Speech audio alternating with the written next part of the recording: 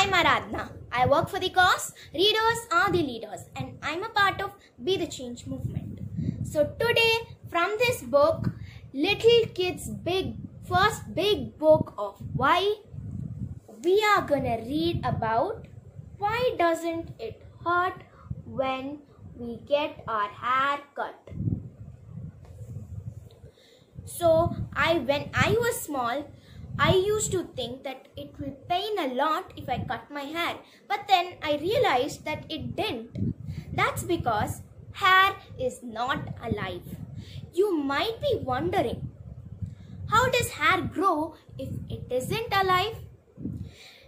Hair grows out of tiny tubes called follicles, and follicles is in the end of your hair, and it looks like a white dot.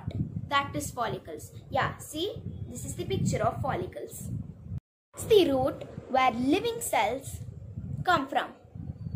When the cells die, they are pushed out of the root into the follicles, and then they grow.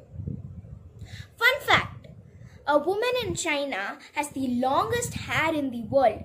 It is 18 feet, which is 5.5 meters long, also called as 167 centimeters. Oh my God, 167 centimeters. Yeah, it's surprising, right? Bye bye. See you on Monday.